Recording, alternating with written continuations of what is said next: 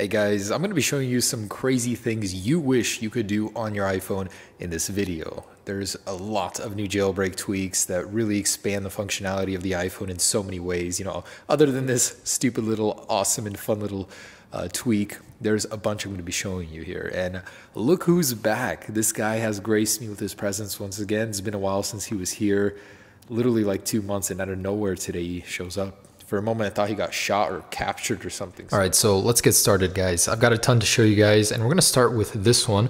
Let me raise that brightness real quick. This is XenHTML plus this watchdog lock screen widget. So very similar to the animation from the actual game. I like it a lot. Switches between the date to the time and has this really nice high-tech look. That's your phone. Something unique for sure. So check this one out. This one is absolutely awesome. With the screen off, if I go ahead and get a notification, this is Notchification, so it gives you this beautiful animation where your notches, and meanwhile the rest of your screen is off, so it takes advantage of that OLED display. It does work on all other devices, but it's specifically made for an OLED. It's just all around really, really cool. And actually unlocking our device, if we go into our notifications, take a look at this. You have this beautiful new notification style, and this is with modern XI, so it gives you a fresh new look at your notifications. Plus what you're seeing with the colors, this is color banners too, so it will adjust the background of the notification little bubble to the app that it's coming from. So this next one isn't new per se, but it is very nice. It still works on the iPhone X, and this here is gravity. So it allows you to throw around your icons all around, and then if you want, you can interact with them. It's just really, really neat what you can do. And yeah, it's like a sandbox little game. Very, very fun. It's something unusual for sure. I unlock my phone, people look over like, what the heck is going on to your icons? Yeah, they're broken. So there is gravity. This next one is called FloatingDock, and it brings the iPad dock over to the iPhones. So your recent apps will show up on the right side here. So if I open up the camera application, go back home, you'll notice that it just appeared here in the dock and it can expand. You can add as many icons here as you want. Well, there is a limit, but there's a lot that you can add, and just very, very intuitive, very nice to have, I guess. Bring up those recent apps faster. This is also DockInSwitcher, so you have your dock showing up in the app switcher in case you need to switch to an app real quick. That's always there. Very nice to have. And this here is SD card, so have the home app screen show up in the app switcher, which is very nice to have. It was available in older versions of iOS, and now you can bring it back. And this one is called Swipe to Hide. Quite interesting why you would need it, but I guess it's nice to have. So you can swipe real quick on the status bar to hide it, swipe back for it to reappear, just in case you want that cleaner look. And of course, those settings do stay if you lock the phone. Same thing goes for the dock. So just actually swipe down on the dock here if you have an iPhone X, and that disappears, and then swipe back up and it will show up once again. Very neat. And you can make your animations so much faster with AnimationsBeFast. So not only does your unlock animation get faster, your actual open apps animation gets faster. 3D touch animation is almost instant. As you can see, the app switcher shows up faster. Just make your phone feel so much speedier, and these settings here are quite diverse. I love how much faster it makes the already fast iPhone X feel. And LockAnim brings animations to when you lock your device. So for example, I have this broken one available right now. If I jump in and turn to TV off, it gives me that nice TV animation when you lock your device. Also, this is the default one, so it kind of zooms out. Very nice to have that choice. Also, if I respring my phone, here's got a respring them all. This brings a Pokemon respring animation to your device. You have a master ball and you can choose between several different styles. So this tweak, alongside the one where you have that call interface from the Pokemon games, is a very nice combo. And here's several for non-iPhone X devices. I wanted to share the love. By the way, all of these tweaks I'm showing you in this video do work on all devices on iOS 11.3, 3.1, even 11.1.2, and the new 11.4. I have them all running on my iPhone X 11.4. Anyways, on the iPhone 8 Plus, this is Nougat, so it brings the control center, the interface from Android to iOS, and it's literally almost an entirely full port here. It works just the same. It is so fluid, so smooth. It makes Apple's feel quite clunky in comparison. It's kind of amazing how well it works. So if you were missing that Android experience, bring it over to your iPhone. You can adjust everything here, quick settings to go into settings. It's just so nice to have this as a choice. Enable low power mode here. Incredible how amazing this tweak is. And what you guys are seeing here in the corners, this is cardboard. It rounds your corners and adds a dark status bar up top. It looks very, very nice. I'm surprised. I mean, I could totally see Apple doing something like this in the future. So give your phone a very neat and sophisticated look with this tweak. Also, this is HomeGesture, so bring all of the iPhone X gestures over to all other devices. So that includes the app switcher, that includes the control center from the top right, which I do have NuGet installed, so it doesn't go to the stock one, but also the swipe in between apps here. Very, very nice. It doesn't work with the tap to wake, but everything else you do get. And on the lock screen here, as you can see, you get the toggles. Just very, very cool. The functionality that it adds, it makes your phone feel like the iPhone X, and as a result, makes it feel a little bit faster, especially switching between apps. And this guy just doesn't give up. I don't know what he wants. I fed him a little bit. I really don't know. Just sitting there chilling.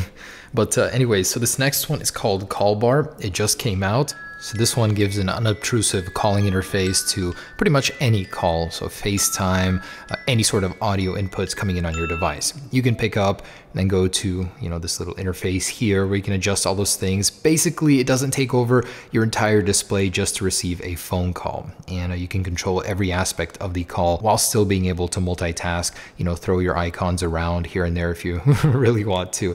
But I love this one. Very, very clean. I love the solution. And in the same vein, here is Small Siri. So it brings up this interface here, gives you Siri while you can still keep doing what you're doing on your device. Very, very intuitive. You can click on it for her to finish.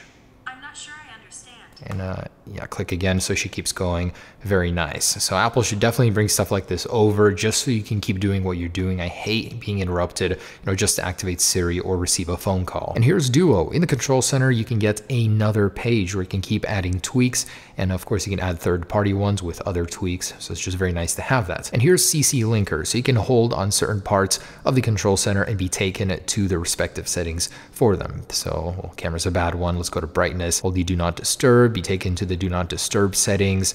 You get the idea. Bluetooth, go to the Bluetooth settings. Just nice to have. And I've shown you this one before, but it's just been updated for iOS 11.4 and some nice new background settings. Artsy lets you get a very nice customized background, both on the lock screen, in the music application, and of course you can mix it with Mitsuha XI and get the visualizer in the middle. Also a very nice one. And two of my all-time favorite jailbreak tweaks, they've both just been updated for iOS 11.4 and 11.3.1 support. This one is SendDelay. So if you accidentally send something that's wrong or you're sending it to the wrong person, it gives you a little grace period to cancel the message, and you can choose how long that grace period is if you need a little bit longer just to decide. This could be a potential lifesaver. And also TypeStatus has been updated, so know when someone is typing before they send you that message, and know when they read a message, you'll get the very same notification. Integrated very nicely on the iPhone X. From any application where you're at, you're going to see that little memo. Not on the home screen for whatever reason, but within an app you will see that. So very cool. And what you're seeing here is ChromaHomeBarX. So it gives you this nice chromatic look, keeps shifting colors. There's no function to it, just aesthetic purposes. Looks quite nice. So yeah. Literally just switching through colors, but I really, really like it. Power Tap 2 gives you more control when going into your power down menu. So you can click here to reboot, to soft reboot, to respring, for safe mode, and for UI cache, and then to power off. So this one's just been updated. Since Apple hasn't been adding this, developers took this into their own hands. And if you go into video here, I'm gonna zoom in on this bird, and with TapVideoConfig, click on the resolution info up here, and you can change that. Now there isn't a setting for 4K 60. I'm hoping that will be added in a future update, but it's just so nice to not have to go into the settings just to change the video resolution and frame rate. And here's SizeFinder. So if you click on an application, before you remove it, it'll show you the size of the application. You can go through your apps just to see which one is the largest. See, here's YouTube taking up 142 megabytes. Of course, you can still delete the app same way. Just click on the size little memo and you can delete it. This next one is Bazzi. It's been updated for 11.4 and has some new customization options. So it allows you to get the battery percentage on the iPhone X in the top right, or of course change your existing one on any other iPhone to a new theme. It's also got this awesome new feature where you can actually make the battery percentage wrap around the notch and it'll keep shrinking down. And if you actually plug it into charge, it starts to ebb and flow to indicate that it is charging. Very, very neat. We've also got FreeRamUnderClockX, and it'll show you the amount of available RAM. So I'm not sure if this will actually help to remove some, but let's see if it does. So I'm going to remove a few apps. And no, that did not impact it at all, 784 megabytes. Also here is CC time 10. So it gives you the clock in the middle of the control center on the iPhone 10, where previously that was not there. So you can tell the time without having to go back to your home screen. And this one keeps your device feeling fresh. AutoWall will automatically change your wallpapers depending on a schedule that you set. So I actually got the Mojave wallpapers with the desert, the night one, daytime one, and it's as close as I can get to that functionality on the iPhone. So it will automatically change the wallpapers every hour, and it'll cycle through these, basically keeping your device fresh.